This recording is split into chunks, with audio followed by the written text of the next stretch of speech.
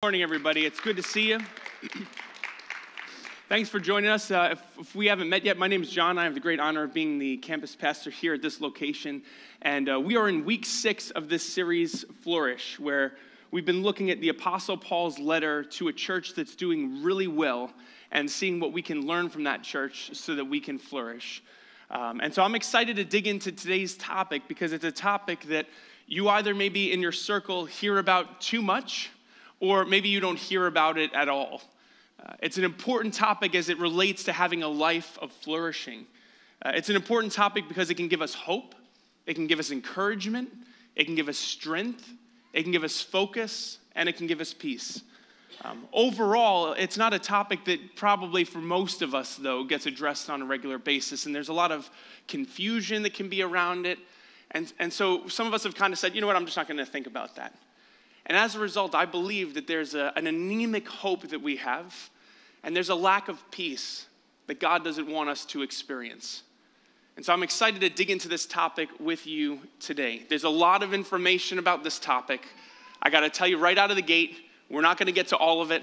Some of you are going to be disappointed and say, oh, we didn't even cover this. We could talk about it in the lobby afterwards. Happy to answer any questions that I can in that time. But this is an important topic for all of us, and here's the topic. The return of Jesus. We're talking about the second coming of Christ, Christ's return in victory to earth. So, let me just lay my cards out on the table for all of us as we get going here. I've been all over the map when it comes to this topic. Growing up, the Left Behind series was pretty popular when I was somebody interested in reading. I don't know if you've ever read any of those books. Terrifying. I was afraid that, Christ was going to come back, take all the good people, the good Christians with him, leave all the rest of us behind in, this kind of terrible mess. And so reading those, I remember hearing teachings on TV about how credit cards were the mark of the beast and how the Russian helicopters in the 80s were the locus of Revelation 9. And so I heard that. And then I went to other churches and was in other circles where we never talked about this topic. It was almost as if Christmas was all there was, and you just live a good life, and everything was about the practicality, the focus of how do you live the best possible life here without thinking about how Christ is going to come back and redeem and renew and restore all things here. And so I'm excited to get into this, especially given all the study that I've put into this. When I got my Master's of Divinity and when I went through the ordination process, a good portion of what I studied in those defenses and in those papers was this particular topic. And so again, I'm just letting you know, we're not going to get to everything today, but certainly at least it starts a conversation that is important and significant for us if we're seeking a life of flourishing. I'm going to boil this whole topic down to this one phrase for you. Right? There's going to be a lot to cover, and so if you're tuning in and out, here's your lifeline. Here's the anchor to come back to over and over again. That we flourish when we live in light of Christ's return. That's how we flourish, is living in light of, with the knowledge of, with the perspective of the return of Jesus. That's what we're going to seek to prove leads to a life of flourishing today in our time together. So if you have your Bibles, you can turn to 1 Thessalonians chapter 4. We'll have the words on the screen, of course. But let me give you a little bit of background in case you're just joining us for the first time. The Apostle Paul is writing this letter to a church that he got to start but didn't have a lot of time to help develop. He had a few weeks there, and then he was run out of town by the establishment. So he's on the run, and a few months later, he has this kind of quiet season, if there ever was a quiet season in the Apostle Paul's life, and he's able to send one of his coworkers to go check on this church. The coworker's there, he gets the report. A few weeks or maybe months later, he comes back to the Apostle Paul with great news that they're doing well, they're standing firm, they're flourishing. But they've got some questions. One question in particular that they have relates to the grief that they're going through. So, since that time that Paul had left, some of the members of that church had died. And they were hoping that they wouldn't have to go through that experience. And so they're asking the Apostle Paul, what happens to the people who have died when Christ returns? And when is he coming back? When is all this pain and this struggle and this angst, when is it going to be over and we just get to be with him? And so the Apostle Paul has to answer this question and address this idea of what happens to those who have passed away when Christ returns. And he's going to address this passage to that specific question. But there's going to be a lot in there for us today. So let's go. 1 Thessalonians chapter 4, starting in verse 13. Brothers and sisters, we do not want you to be uninformed about those who sleep in death, so that you do not grieve. Is that what it says? No. It says, so you do not grieve like the rest of mankind who have no, what's that word? Hope. For we believe that Jesus died and rose again. And so we believe that God will bring with Jesus all those who have fallen asleep with him. I want to pause here for a minute because it is important for us to know that when we lose loved ones in this life, that we are to grieve. I remember being probably 10 or 11, and somebody at the church we were attending at the time had passed away, and I didn't know the person particularly well, but we went to the funeral service with my family. And I remember the person who was leading the service stood up in front of everybody and said, we know where this person is. They're with Jesus in glory. And so you shouldn't be crying. You shouldn't be sad. We should be celebrating. This should be a party because that person is in paradise. And as like a 10 or 11 or maybe a 12-year-old, I remember thinking, I don't think that's right. You may believe that our piety, our righteousness has to put a restraint on the grieving process, and it doesn't. Scripture over and over and over again gives us permission to grieve. Those tears are righteous, to bring that before God when we lose a loved one. It says that we are to grieve, but not to grieve like those who have no hope. You see, we've got a safety net that the rest of the world does not have. Came across a poem written a couple hundred years after Paul's writing to this church. And this is what it says. And I think that this very same poem would probably be passed around by certain people today in our world, divorced from a relationship with God. The sun can set and rise again. But once our brief light sets, there is one unending night to be slept through. That's the idea, right, in the world. It's like, hey, eat and drink for tomorrow we die and maybe something good happens or maybe we just go into the ground. That idea has just become more and more prevalent and more popular in our world. And that's not what we believe. We do grieve. We do bleed in this life. But there's a safety net to catch us that is hope. And I would even tell you today that there's even hope for the people that we're not sure. All of us have probably gone to funerals or memorial services where it's like, I just don't know if that person had any heart for Jesus. And there's hope even in those situations. Why? Because there's this one passage in the Gospel of Luke, we're familiar with it, where there's a thief on the cross right next to Jesus, somebody who had broken God's law, who was a sinner, and spends a good part of the process of being crucified mocking Jesus next to him. If you're the Son of God, right, if you're who you say you are, then you should come down from the cross and rescue us as well. He's mocking Jesus for hours. And then all of a sudden, there's this moment of clarity at the end of his life. And he turns to Jesus and he says, remember me when you come into your kingdom. And what does Jesus say to him? You didn't live a good enough life. You came to that conclusion too late. You missed out on going to a life group. You didn't give in church. You never filled out a Connect card. Does he say any of that? No, what does he say? He says, truly, I tell you the truth that today you will be with me in paradise. Friends, we have an amazing hope because the grace and the love of God is so big and so vast that even somebody who comes to the realization at the very last moments of their life will be welcomed by our Savior and coming King. Amen? And so, yes, grieve. The same Paul that writes this, he writes to the church in Rome, he says, rejoice with those who rejoice and weep with those who weep. Being a Christian doesn't mean that you never cry. It means that you lean in and you know you have a safety net. Let's keep going.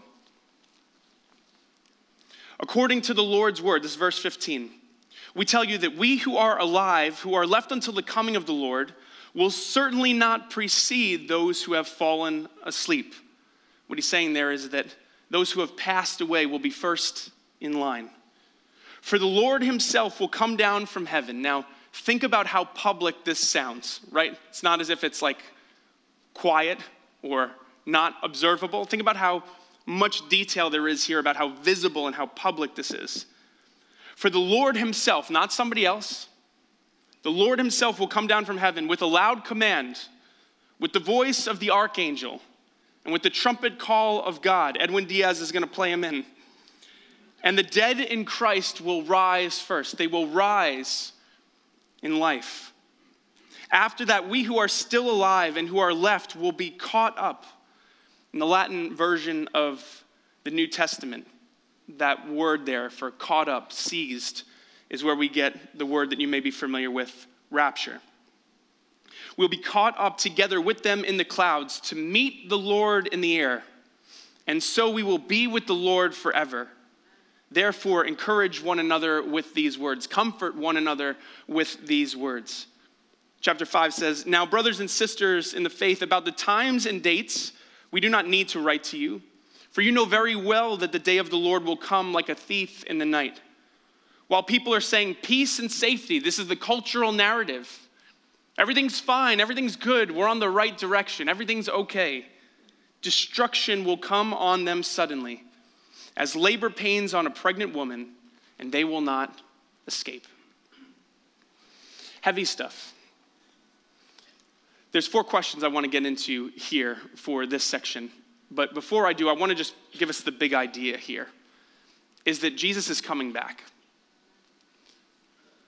Jesus is coming back to fix what is broken in the universe, in the world, in our society, and even in our own bodies. All will be made right. It will be restored, renewed, and redeemed. That's important for us to know because Jesus does not lose. He doesn't surrender. He doesn't say, I really liked that place, but I guess I'm going to have to blow the whole thing up because I guess we lost that one.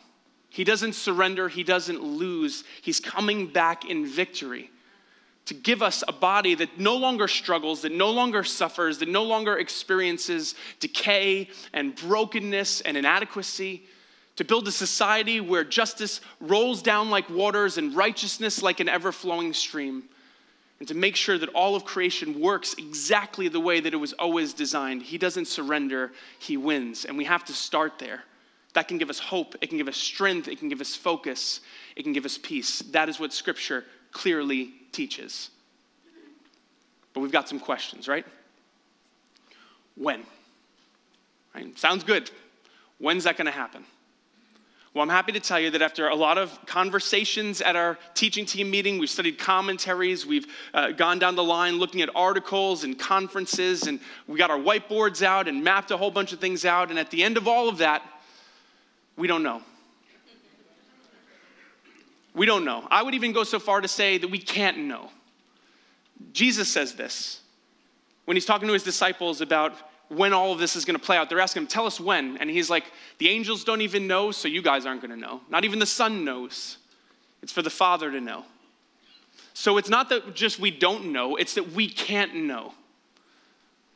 And whenever we try to find out information that we can't know, that gets us into trouble. We have to come back to this idea that if God wanted us to know, he would have told us because he loves us. And so that means that our life is better set when we don't know the exact day and time that he's coming back. Now, that doesn't stop people from trying. You think Jesus was pretty clear in that verse, like, you will never know the right answer to this question. And yet I remember coming across a book this past week, 88 Reasons Why the Rapture Can Happen in 1988. There was a follow-up book called Rapture Report, The Final Trumpet. Made some different calculations. You layer the Feast of Tabernacles over the Ezekiel temple and combine that with the 9 days in Daniel or whatever it is, and then you extrapolate that using the 6s as 1s and mapping things out with the Greek alphabet on a whiteboard. You look like a crazy person and you're wrong because you're seeking out something that Jesus says you will never find. It's always the human problem, right? It's what got us in trouble in the first place, is wanting to know things that God says you don't need to know that. So if you find somebody, because our culture can be obsessed with this, thousands and thousands of videos on YouTube, but people trying to predict it. You ever encounter somebody who says, I know when Jesus is coming back, run the other direction and take everybody who's with you with you. Because this does damage. It seems innocent, right? Okay, so this person believes that Jesus is coming back on March 11th, 1988. What's the big deal? But to our society, when March 12th comes, look at these Christians. Look how foolish they are. Why would you believe what they believe? They can't even get when Jesus is coming back right, and we don't even agree that Jesus even lived. Don't listen to them. The damage. We've lost credibility in the world around us because for a while there were all these obsessions with predicting times and dates. And at the same time, it did damage for people within the church because people quit their jobs. They sold their houses. They pulled their kids out of school so they could all be together on this particular day when Jesus was going to come back. And then he didn't. You don't think that caused some people to just say, forget the whole thing. I bought into a lie. And they wrote off Jesus because somebody was telling them something that Jesus said was a complete lie. That's a real tragedy. So there's a lot at stake here. We cannot know when. So then, why hasn't he come back already? Right? Don't we wonder this? 2,000 years is a long time. He's telling everybody in the New Testament, soon, be ready, be watchful. And here we are all these years later, and it's like, things have been pretty bad at points throughout history. Like if you were picking a time to come back, there have been times that you could have come back. So why? I'm happy to tell you that after lots of conferences that we've watched and articles that we've read and discussions that we've had, we got out the whiteboard with all these commentaries and we don't know. God has his own reasons for why he hasn't sent Christ to come and get us yet, to come and fix everything, to do everything that we see in this passage. And I know that might sound like a cop-out to some of us here, some of us who say, it just sounds like you're just trying to take the easy way out, John. I don't know if I believe this, and so I think that's a cheap answer. But there's this passage in the book of Job. We're probably all familiar with the book of Job and Job's story. He's somebody who loses everything with God's knowledge and just spends chapter after chapter being kind of berated passively, aggressively by some of his friends about how he must have done something to offend God, otherwise God never would have let bad things happen to good people. And Job continues to defend himself. He says, I just need an audience with God, and if I had a little bit of time, then I could go ahead and plead my case, and he would see that this isn't the way to go about things. And then in chapter 38 chapters this goes on. That's why we have the phrase, that person has the patience of Job. He had to wait 38 chapters before God shows up. And God doesn't show up with answers. God shows up with questions. He shows up to Job and says, where were you when I laid the foundations of the earth? What song were the angels singing when that happened? You were there, right? Sarcastic, like crazy. And this goes on for chapter after chapter after chapter. What's God's point?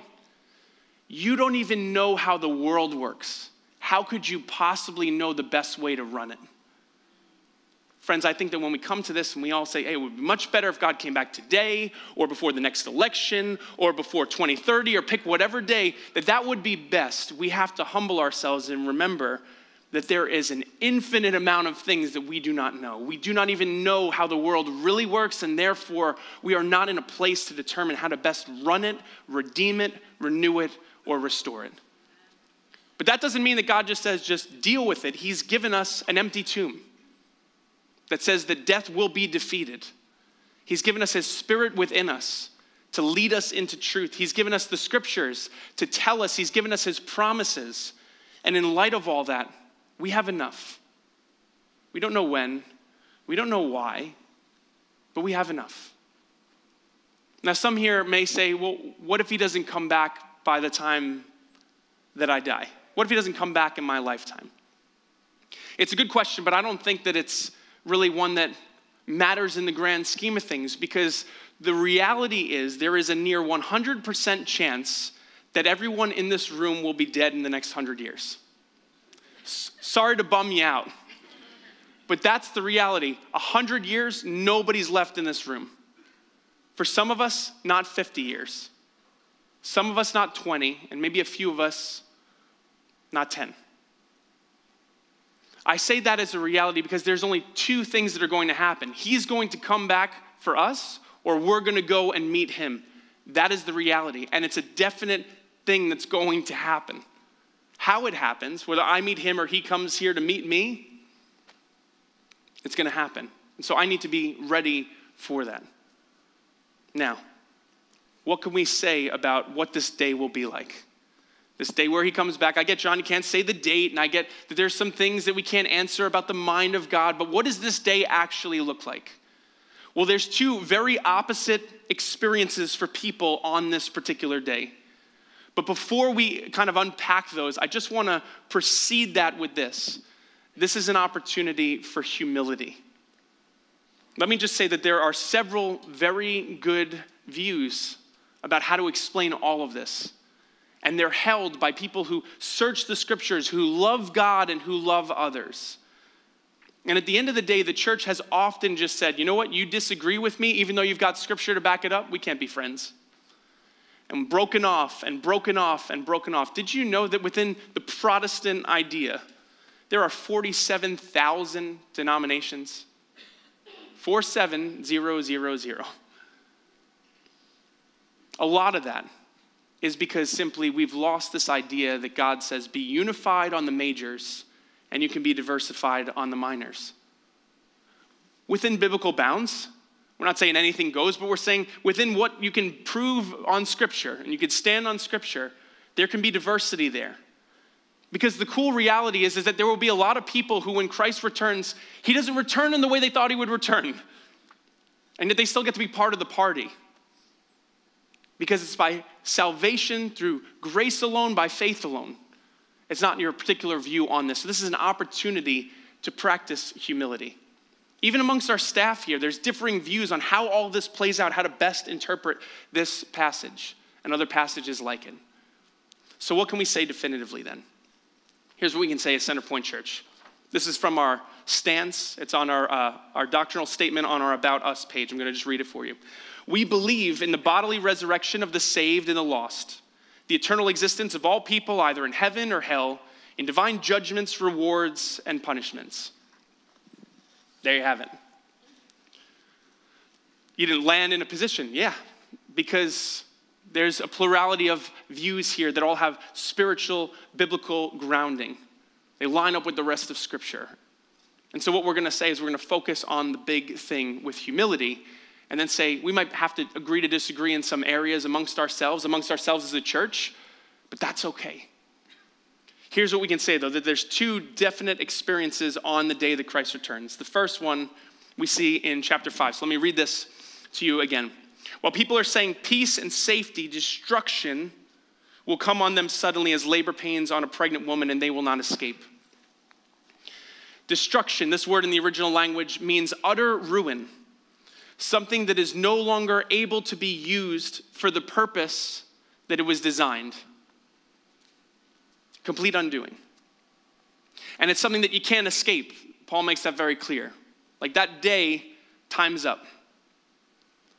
This is an unending existence without relationship. Now, I want to be very clear. This experience is for the people who have no desire in their heart to be in relationship with God whatsoever. This is for the people who say, I'm my own king. I run the show. I don't need God. I don't want somebody telling me what to do. This is my life. These are my choices. I'm the king. I'm in charge. Doing that on an ongoing basis leads you to this path. Well, we say, well, why is that? How's that fair? It's because that is an existence. That is a destination without any of what's called common grace.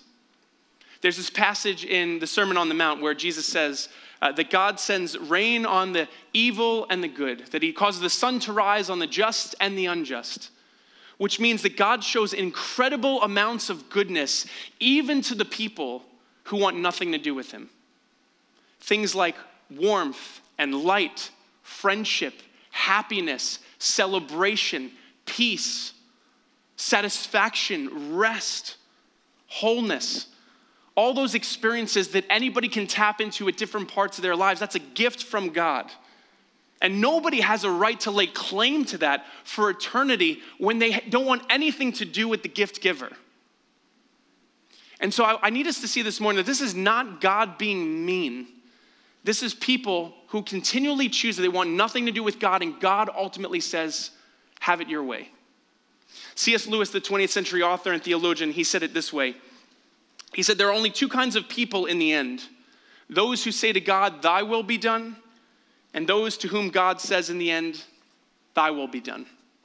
All that are in hell, choose it. This is tough for us to understand because we don't like this idea, and also because we think we're not that bad. But the reality is that all of us are born into this life thinking that the world should revolve around us, that we should be the center of the universe, that we should get whatever we want. We think we're born with a crown. You need to look no further than one of the aisles at Target, one of the toy aisles at Target around Christmas time. There's a small child throwing a tantrum, not mine this past year, thank God, because they want some kind of egg with a unicorn horn on it that costs $95 that has a stuffed animal in it that they're going to play with for 5 minutes and then never touch again. What is that? It says that the world revolves around me, and we deceive ourselves if we think that just because we get taller and we get bigger words that we can use, that we grow out of that. No, we're born with this nature that says, I want to be in charge. I want the show to revolve around me. Now, I think some of us realize, all right, John, I'm a little bit more selfish probably than I should be. Sometimes I do this, sometimes I do that, so I get it. All right, I've got some sin in my life, some brokenness in my life, but I'm not that bad of a person. We like to localize sin. We say, well, I haven't murdered anyone, as if that's God's standard, where he said, well, you didn't kill anybody, so get on in here. That's not the way that it works. Sin is not something that is localized. It's something that permeates everything that we do. It contaminates everything that we do, even the good things. If you're here today and maybe you think that by coming here, you're paying off something that you owe God, that idea doesn't work. It does not work. Friend, please hear me say that. Here's why. Even the good things that we do are contaminated by sin. It's not localized. It affects even the good things that we do. I saw this very clearly in 2019 around Thanksgiving. 2 days before Thanksgiving, we get a positive coronavirus test in our house. Not me. So I'm like, all right, caretaker mode, taking care. We get another one drops. A long day of taking care of people and a lot of discomfort, as you well know. I go out to the garage at one point to put something away, and I'm like, man, I feel cold, but it's November, right? It's November, it's in the evening, of course you feel cold. And I feel tired, but of course you feel tired. You've been taking care of people all day. And I said, you know what I'll do is I'll go inside. Once I put this away, I'm going to crack open a nice ice-cold Pepsi, and that'll help. Take a sip. Why is the Pepsi flat? It's not flat. You have coronavirus, John. The next few hours weren't fun, but there was a nice bright spot throughout the rest of that experience of being locked down during Thanksgiving with our family, is that several people from the church came by and they dropped off chicken soup. I would love to tell you that it was delicious, but I couldn't taste anything for 3 months. I'm sure it was, though. So they made me chicken soup and my family. We were very grateful for that. But think about this. What happens if when they came to drop off that chicken soup, I said, you know, that's so funny. I was just making you chicken noodle soup. You know, I was just kind of cutting up the chicken. I washed my hands, but it was after I cut up the chicken and the vegetables. And I did have my mask on while I was preparing the 2 times that I did sneeze. Not the third one, though, but I'm sure it's fine. Here's a cup. Take a sip. Nobody drinks that soup because it's contaminated. John, it was a good thing that you were doing. Right. That person's not being mean by rejecting it. It's just you're giving them something that's poisoned. And so, friends, our good works do not fix anything. We are spiritually broken and we are spiritually broke. That is the state that if we don't change, we don't deviate from, that destruction awaits, ruin awaits. That's where we were all going, and praise God, that's not where he left us. The scripture says in the very next chapter that God did not appoint us for wrath. He made a way through Jesus for us to have salvation. That Jesus died so that whether awake or asleep, we might live together with him. That is the good news of the gospel, and that means that this path that leads away from God and all of his goodness and relationship with him, unending, is only one option. There's another option. We call this one celebration. What does this look like? The Apostle Paul says, the Lord himself will come down from heaven with a loud command, the voice of the archangel, the trumpet call of God, and the dead in Christ will rise first. After that, we who are still alive and are left will be caught up together with them in the clouds to meet the Lord in the air, and so we will be with the Lord forever. This picture of a great party. And Paul's saying, don't worry about those who have fallen asleep.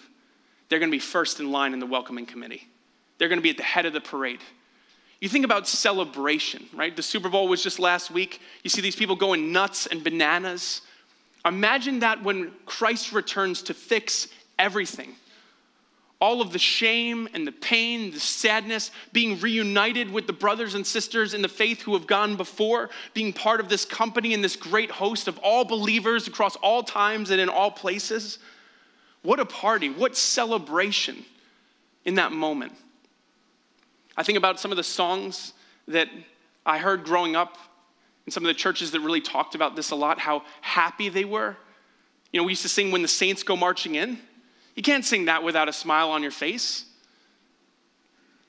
You think about songs that talk about soon and very soon, we are going to see the King. Hallelujah, hallelujah, we are going to see the King. I'd have sung that just now, but I wasn't sure that some of you knew it, and I didn't want to be standing up here alone. It's vulnerable enough. But these were the songs, and it was a reminder of what a great moment. You can't write a ballad about that moment. It's going to be such celebration and such joy because everything will be made right. And we can get so focused on the trees and miss the forest. I want us to think about that passage there. It says, we will be with the Lord forever. Not seeing as in a mirror dimly, amen. But seeing him face to face. Being known, being loved. You might have had moments in your walk with Christ where it just felt like, thank you, God. Imagine that unending. Imagine being free from sickness and weariness and pain and loss. Imagine being free to create and to enjoy and to worship. There's no time clock on that. There's no part of the party where everybody grabs their jackets and their keys and they leave. It never ends. What a beautiful picture here of this great parade and this great celebration that is a cause for us to have hope and to have peace and to have strength and to have focus. This is what we need to come back to. We will be with the Lord forever. And friends, I would just say lovingly that if you're here and you hear about being with the Lord forever and it doesn't move you in your heart, you have to dig into that. Why? Why, if that is the defining relationship in my life, that this is the person that I've given my life to, that I'm so grateful for, they rescued me from destruction and from bearing the judgment for my crimes, and they've given me life now and life forever, why would I not be excited and looking forward to that moment? That's something to dig into. If that's not moving, I'm not talking about external expression. I'm talking about in your heart, if you hear, we will be with him forever, and be like, you have to look into that. Please examine why that is the case. So what do we do with this? There's this beautiful moment, this great celebration coming where Christ will fix everything in creation, in our world, socially, in our bodies, redeem, renew, and restore everything. What do we do with this in a practical sense? I want to read to you this last piece of scripture here as we close. This is from the chapter 5, and this is verse 4 to verse 11 here. But you, brothers and sisters, pay attention here to all the times he talks about being and who you are and to whom you belong. Listen for those. But you, brothers and sisters, are not in darkness, so that this day should surprise you like a thief. You are all children of the light and children of the day. We do not belong to the night or to the darkness. So then let us not be like others who are asleep, unfocused, not paying attention. Let us be awake, focused, and sober, not given to excess, not being distracted by all the shiny objects in the world around us, not given to excess. For those who sleep, sleep at night. And those who get drunk at night. He said, those people who are of that, they live in a way that lines up with that. But since we belong to the day, let us be sober, putting on faith and love as a breastplate to cover our hearts. And the hope of salvation is a helmet to protect our mind. For God did not appoint us to suffer wrath, but to receive salvation through our Lord Jesus Christ. He died for us so that whether we are awake or asleep, we may live together with him. Therefore, encourage, comfort one another, and build one another up, strengthen one another, just as in fact you are doing. What Paul is saying here is not something to do, but a way to be. He's telling this church that who you love changes how you live. Who you love changes how you live. When I loved myself above all else and the defining relationship in my life was me, I lived in accordance to this. That's sleep, and that's drunkenness, and that's darkness, and that's not being part of the children of light. When Christ became the defining relationship in my life and becomes the defining relationship in your life, it changes how we live. We're children of the day. This is who we are. We belong to him, and we live in accordance with that. We have to stop being people who say, well, that seems like fun. We're going to be different. We're going to grieve different. We're going to talk different. We're going to respond to our enemies different. We're going to put politics in a different category differently than the world around us. We're going to think about money and about sex and about power differently because we're different people. Who we love has changed how we live. And so if we think about Christ's return, if we live in light of that, we will by nature just live differently because we are different. And we get into trouble when we're trying to have the best of both worlds. Say, well, when I'm in church, I'll be like this, and when I'm at work, I'll hide that. When I'm hanging out with my friends, I'll hide that. You are different because you love someone different. And that's going to change the way that you live. And so what that means is that when we're watching the news and we see all of this horrific stuff, no other way to really put it. We see evil, we see injustice, we see death, we see exploitation, we see greed, we see corruption, we see incompetence, we see fear over and over again. When we see that, we have to remember that we live in light of Christ's return. I'm not saying we put our feet up. There's work to be done. Remember growing up hearing the phrase, you don't want to be too heavenly minded that you're no earthly good. There's work to be done. We should be seeing righteousness and should be seeking that in the world around us. When we have troubles in our marriage and we're struggling and when we've come to the point where we're so tired of being single that we're so frustrated, we're like, I'll just almost marry anybody at this point just to be done with this season. We have to live in light of Christ's return, and we'll live differently. When we get a bad health report or somebody we love gets a bad health report, when we've lost somebody that we love, we have to live in light of Christ's return. Because yes, we grieve, but we grieve differently because we have hope. When we're so frustrated with ourselves because we've stumbled and fallen again, we failed our own standard, we look at the world around us and we say, how come it's so easy for them? How come I'm not like that? And we just get crushed into the ground. We live in light of Christ's return. He is our coming King. He will restore, renew, redeem everything. That's creation. That's the world society in which we live. That's our very own bodies. He's coming to fix everything. And if we live in light of that truth, we will flourish. Let me pray for us.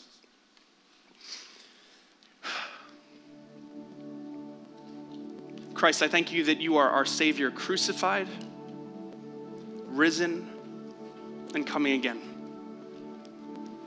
Praise you that you did not leave us. You didn't abandon us here. You love this creation, and you don't lose. I pray that that would give us confidence in the world, a world that continually grows at odds with what we believe and how we are called to live. God, let it strengthen us. Let it comfort us in those seasons where it's hard, where it feels like the pros and cons are not balanced in our favor. Lord, let it give us hope when we're grieving, when we're hurting. Let it give us peace. God, let it lead us to give things the appropriate amount of attention. Maybe there's some of us that have to scale back because we've been engaging in a little bit of excess over here or excess over there, and that's gotten us kind of drunk with the things of the world. And we just need to be focused on you. We thank you for all that you've done with us. You brought us out of wrath because you took that judgment for us, so we can look forward to a great celebration in that place where there's no more sickness and no more pain and no more hospitals. God, we thank you for that hope. We look forward to that day. We hold on to that day for every day in between now and then when we get to meet you and see you face to face. We love you. We praise you. In Jesus' name, all God's people said, amen and amen.